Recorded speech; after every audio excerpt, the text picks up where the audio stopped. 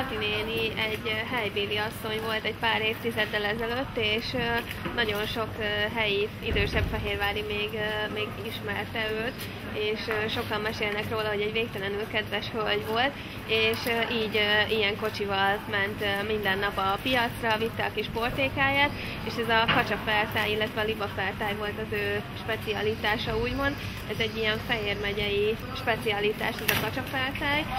Elkészítik a kacsát, és négy felé vágják, és akkor egy negyed volt egy fertály, és ő volt az egyik legjobb készítője ennek a kacsafertálynak. Az óra pedig azért ennyire fényes, mert a helyiek kezdték el ezt a dolgot, hogyha megdörzsölik az órát, akkor állítólag szerencséjük lesz.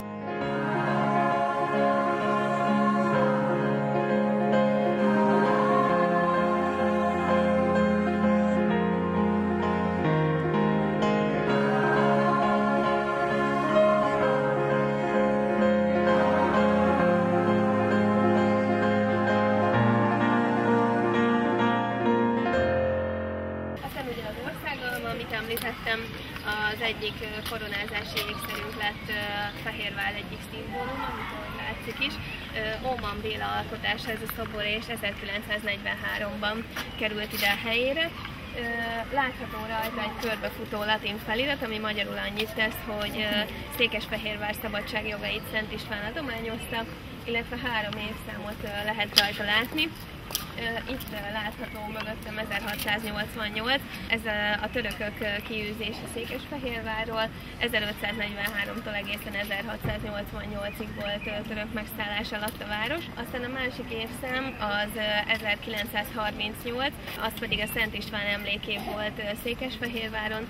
Szent István halálának a 900. évfordulója volt, és ebből az alkalomból számos fontos rendezvény, illetve esemény volt a városban, és nagyon sok köztéri szobor, illetve épület abban az évben, vagy azokban az években készült el. És aztán a harmadik évszám, az pedig 1001, az Szent István király koronázása.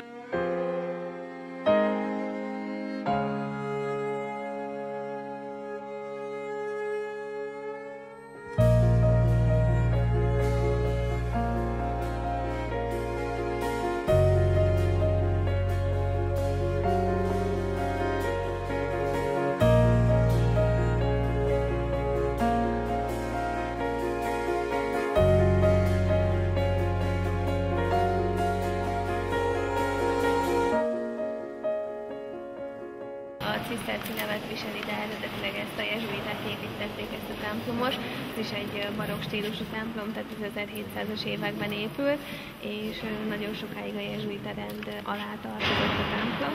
Aztán későbbiekben került át a ciszterci rend tulajdonába a templom, és a hozzátartozó rendház, ami a mai napig ciszterci templomként funkcionál. A hozzátartozó rendház pedig szintén múzeum, nagyon sok koncertet is, komoly zenei koncertet szoktak itt adni. Egy nagyon szép, illetve szépen szóló orgonája van ennek a templomnak. What are we become?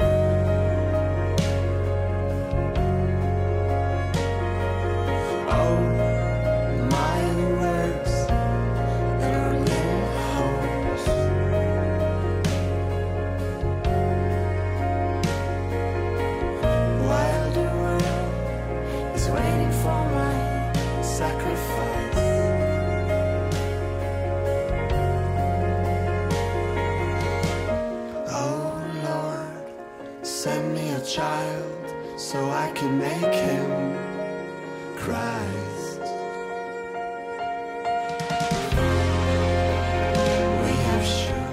Ez a fejedelem itt alapította a város 972-ben, és volt a város legmagasabb pontja, és akkoriban még egy mocsaras lápos vidék volt, mocsarakkal volt körülvéve a város, és azért is választotta ezt a helyet az ő székhelyének, mert így nehezen volt támadható a mocsarak miatt.